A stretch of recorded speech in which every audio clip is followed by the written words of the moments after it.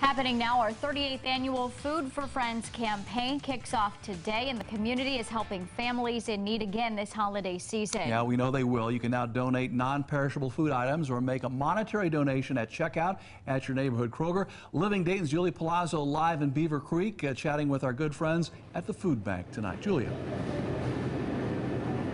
Mark, that's right. We know people certainly wrap their arms heavily around this campaign. This is our 38th year. Can't believe it. It's just getting bigger and better every year. Last year, we raised 45,000 pounds of food. That's a lot. So we have our corporate partner, Kroger. We have Aaron from Kroger, and then we got Laura over here from the Dayton Food Bank, who we'll talk to in just a second.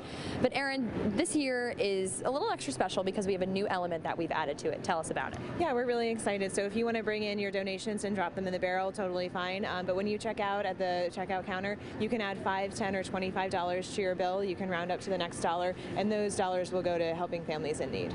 And that money does go a long way for those families in need. We do know that $1, Laura, can pay for 6 meals. It really can. Your dollar really stretches when you give to the food bank, and giving through this campaign of Food for Friends at the checkout counter is a really easy way to just add it to your bill when you check out.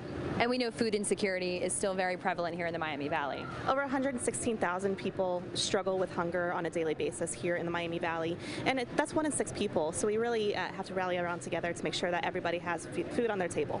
It really does go a long way. It creates thousands of meals for families that will stretch for months on end. So make sure you pick up your non-perishable food items, your toiletries, and also make sure you donate at checkout. We'll send it back to you guys. All right, ladies, thank you very much. And if you'd like to donate, you can find all the information you need and barrel locations by visiting our website, WDTN.com.